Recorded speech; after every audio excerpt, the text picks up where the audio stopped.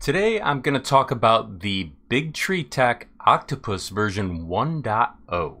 This is going to be a basic tutorial to show you the functionality of the board and also how to load firmware. In future tutorials, I'll cover the functionality in greater detail for each one of these things, but I'm just going to go over a rough outline of the board. So to start with, we have our steppers.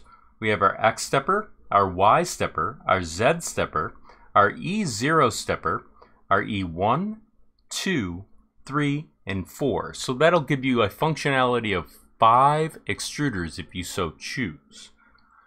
Now, the steppers that you can use for this are anything that's related to TMC. So you can do a TMC 2130, a TMC 5160, or you could do a TMC 2208 or various other types with UART. Now, the processor over here is a 32-bit processor. So it's an ARM Cortex M4 that functions at 180 megahertz. Over here we have our display for our legacy displays. So you can use something like a RepRap Smart Full Graphics controller or variations of that connect to these pin connections. They also have the TFT connection up here, so you can use a touchscreen display. Over here they have the connection for your BL Touch or 3D Touch. And then over here we have a Wi-Fi module that you can actually plug in if you so choose. We also have our SD reader right here, as well as our connection for our computer if we so choose, or a Raspberry Pi. This will also work with Clipper and Marlin. And then we have, let's see, a bunch of other functionality that I need to go around the board to figure out. First of all, we have our USB connection. Then we have an RJ11 connection. And the RJ11 connection, I guess, is for future functionality that'll plug into that. Then if we look around the board, there's a lot more functionality having to do with end stops and detect pins. So over here we have a bunch of end stops that are covered, being like your X minimum, your Y minimum, or your Z minimum, and then also runout detectors that you can use. There's some functionality over here that I haven't figured out yet, and that appears to be some kind of DC sensor, but I'll have to research that. Then over here we have several fans that you can adjust the power with the jumpers. So at the moment, I believe it can do either 12 or 20, it can do 12 or 5 volts. I'm not sure about the 24 volts as of yet. Then there's various pins that I'm going to have to sort out. There's probably the SWD pins here, but the labeling is not perfect. We also have a power detect set of pins over here. And then we have our thermistor pins so that we can tell temperature between either our extruders or our heat bed for the power over here. Then we have our extruder ports right here. So there's 4 of them, and they can be used for both your heat bed and also for your extruders. So now that I've covered most of that, I'll let you know that there's fuses over here so that you can protect your power supply and your board. There's also other functionality that's built into the board. There's probably some CAN pins over here, and I believe there might be some I2C pins hidden around here as well. But at the moment, I'll cover that in future tutorials, so remember to like and subscribe. But for now, what I'm going to do is show you how to actually load the firmware on the board. Now, normally, what you're going to need to use is an SD card. Now, if you want, I can recommend a link that I'll drop into the description. But for now, I'm just using an 8 gigabit drive for the SD or micro SD. So I'm going to use this Rocketech in order to load the firmware.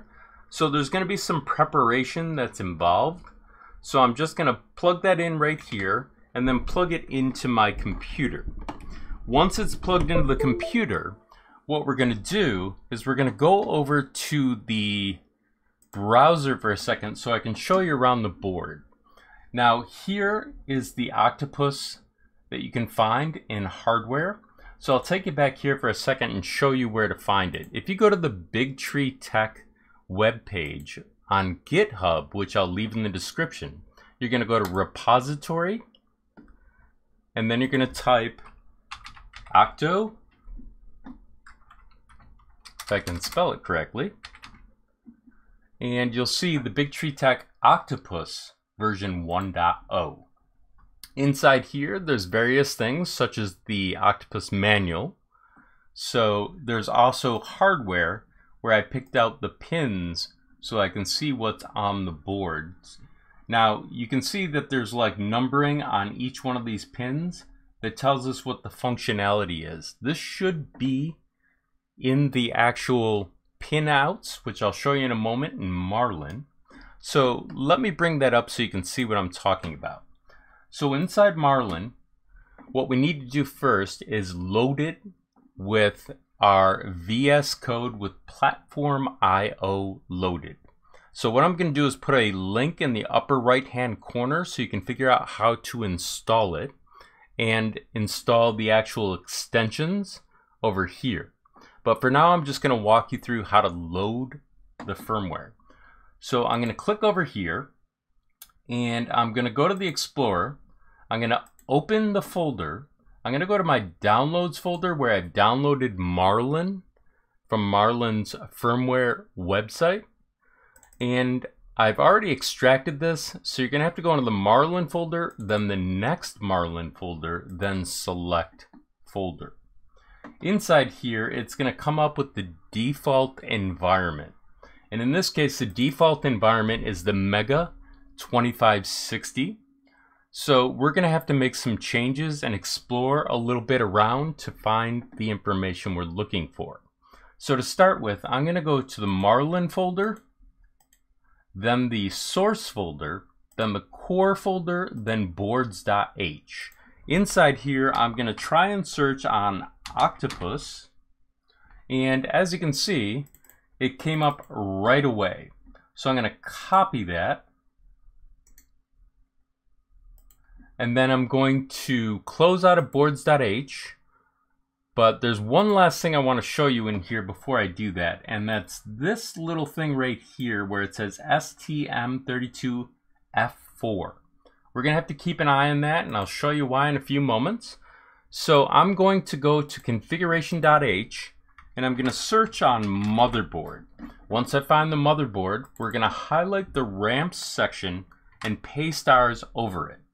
The next thing that we're going to need to do is change our very first serial port to -1. Now this may vary according to the way they do it with their hardware, but just keep in mind that you can do it with either port at the moment, and if it does change, we can always figure that out in the future. But for now, I'm going to leave the speed of the board at 250,000 bits for the baud rate. And as you can see, there's additional serial ports down here. For now, we're going to ignore these serial ports, and I'll show you in future tutorials how to handle those. So now that we've got that set up and we're all set for our actual motherboard and we've set our serial port, I'm going to go over to platformio.ini. Now this recently changed with the release of 2.0.8. We're now on 2.0.8.2. So they've made some small fixes. But what they've done is they've actually taken the INI files and they've tucked them into a folder over here so you can find the information. So when I was talking about the STM32F4, this is the actual chipset we're working with. So what we need to do is go in here and search on the Octopus, copy it, and then we can close out of this file because we don't need it for the moment. And we can go over to platformio.ini. Inside here, our default environment is going to be what we just copied. So I'm going to paste it right there. Now, additional information that people like to look up, they like to know about pins. So I'm going to show you this real quick. If you go to Source, Pins, and then you find the chipset that we were just talking about being the STM32F, you can see inside this folder that the Octopus is going to be in here. So we just have to scan through here to find it. So this might take me a second to find. And apparently I'm a little slow on finding it. So it might be in another folder. Oh, there it is. And as you can see, each one of the pins is outlined in here so that you can look up the actual pin value for things like your fans and other things like that. Now this corresponds or will correlate with the actual website over here for your pinout diagram. So you can see that there's pins all around here. These pins will correspond to what you see in the folder for your pinout folder right here. So now that I've covered that, what I want to show you how to do is actually compile. So I'm going to minimize this folder for a moment. I'm going to go over to platformio.ini, and as you can see, the default's all set. So we need to check our .pio build folder. Now right now it says Mega 2560, which might cause a failure. So what we want to do is we want to go over to the garbage can down here, and we want to click clean. That way it'll clean out anything that's in that folder so we can do a build. So this is my first time actually building this, so we might see some issues. So I'm going to click on the checkbox to build. Now, if you get a failure while it's building, remember that sometimes things build out of order. So you may have to hit the checkbox a second time to build because that element has not been created with the compile as of yet. If you see a failure on the third time that you hit the actual build checkbox, then that means go to the first error that you encounter and fix that and then recompile. Now, one thing about example files that I need to point out, there's a reason why they're called example files. That means that if you're using it, it's an example of what you're doing. It may be out of date. So in order to get a better understanding of these tutorials, you have to watch the series in order to understand what I'm talking about. So now that we have that built, what I'm going to do is I'm going to go over to the .pio folder. I'm going to go to the Octopus, and then I'm going to find the firmware.bin. This is the binary file that's been created to load your firmware. So I'm going to right click on this, and I'm going to say Reveal in File Explorer. Inside File Explorer, what I'm going to do is first I'm going to go over to my E drive, and I need to actually format this drive because I was using it for something else. So I'm going to right click on it, and I'm going to go to Format, and then I'm going to say that it's FAT32, and I'm just going to click Start to do a quick format. Now that that's complete, what I can then do is go back over to where I actually had the build. So let me reopen this real quick for you. So Reveal in File Explorer, and you can see that it's formatted.